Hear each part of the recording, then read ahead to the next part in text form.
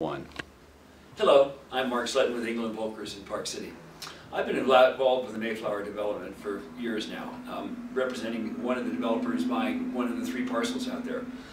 Get so many questions on it, we thought we would do this quick video just to kind of bring everybody up to speed. When I say quick, I'm not exactly sure how long it's going to roll because I didn't script it at all. But starting from the big picture, the Mayflower development is on the east side of the Deer Valley Resort.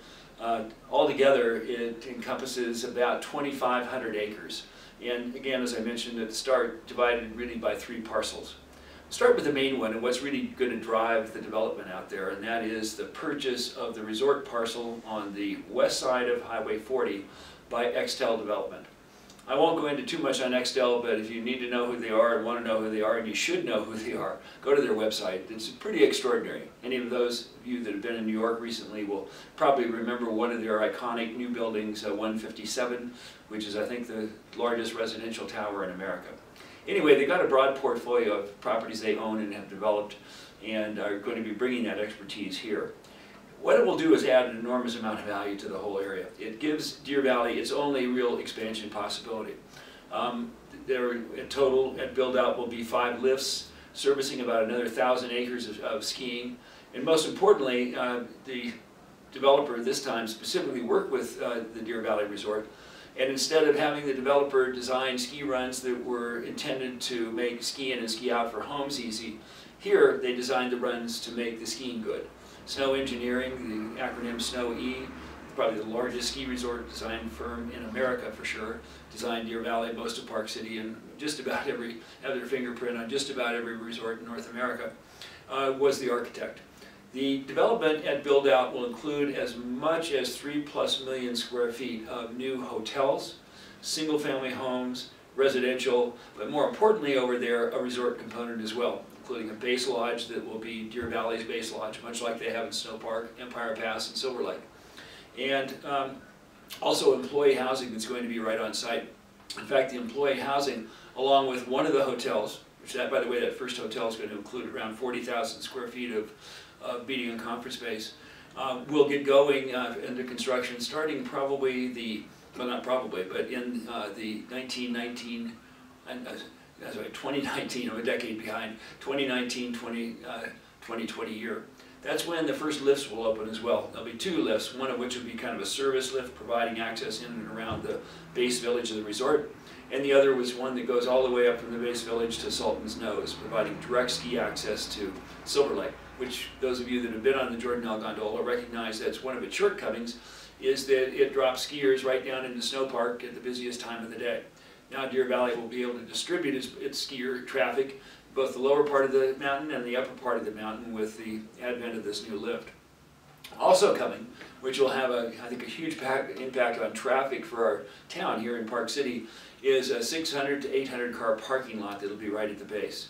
That's going to take a lot of traffic from all of Park City. I live in Park Meadows, and frankly, it'll be a lot faster for me to go to Deer Valley now, to go there, park in that lot, go up to Sultan's Nose and be skiing in the upper part of the mountain than to access it in any other way. And when you think about skier traffic, particularly at the end of the day, exiting out of Deer Valley and heading out towards the junction, or both junctions really, 224 and 248, I think it's going to significantly mitigate traffic here in our town. But that's a separate issue. We can talk about that later. What I want to talk about now is the second part of the development, and that's what I represent. It's called Mayflower Lakeside. Altogether, it will be another 100, and by the way, those of you that know it, that's going to be like our Village at the Shores product, which is stacked 3-bedroom units. They'll be priced somewhere from probably $525,000 up to maybe the mid-6s. And then townhomes like the Shores at Stillwater, which would be in size from about 2,200 square feet up to 3,200 square feet, and should be priced from the upper 6s to the mid-8s. That gives it a really incredible component. The townhomes priced in the $350 to $385 per square foot range. The stacked flats priced in the high 200s per square foot. And when you look at what's going to happen across the way in terms of what the Extel people are talking about today, which is development in or residential prices exceeding $1,000 a square foot, the value proposition is extraordinary.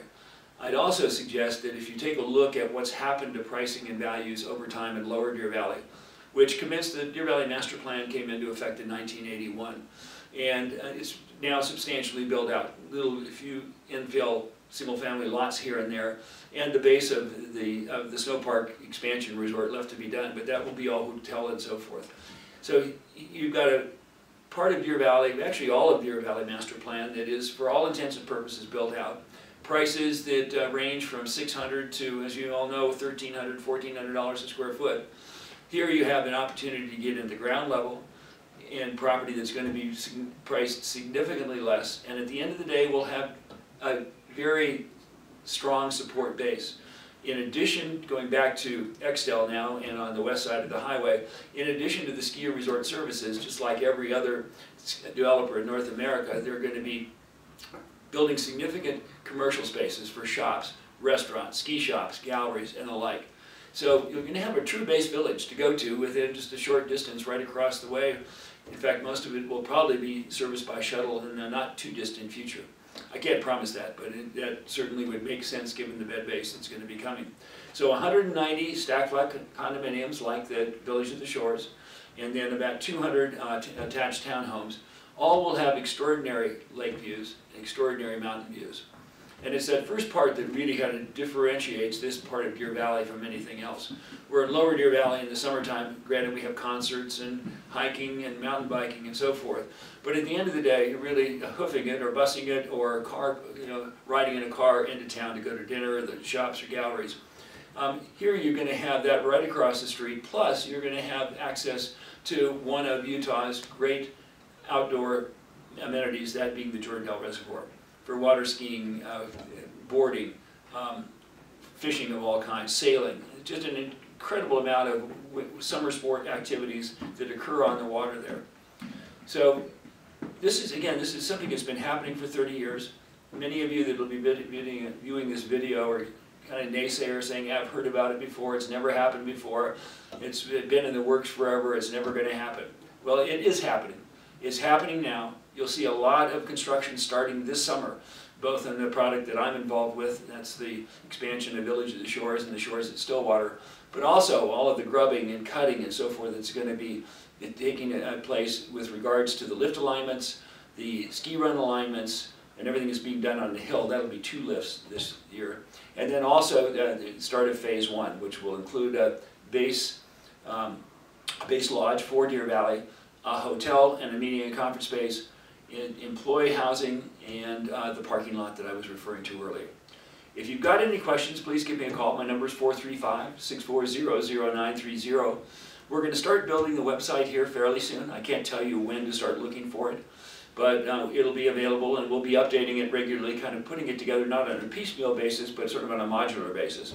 When we have some good content, good photos, good renderings, good floor plans, and so forth, they'll all be going onto the website, and we'll be keeping it posted on a regular basis. Thank you very much for your time and attention, and I'll talk to you soon. Bye-bye.